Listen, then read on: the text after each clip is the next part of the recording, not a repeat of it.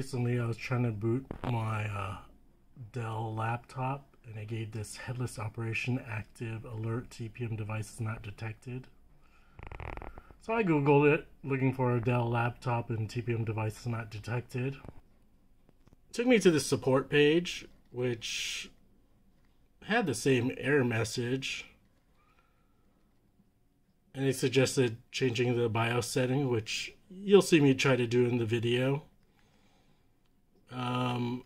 So something like this. It actually didn't really work. Here's another forum that talks about changing the BIOS setting or whatever, or updating the BIOS. That didn't work also. So the solution is actually this. It might not work for a lot of people, but it worked for me. I just unhooked the AC, the power plug, and left it for 30 seconds.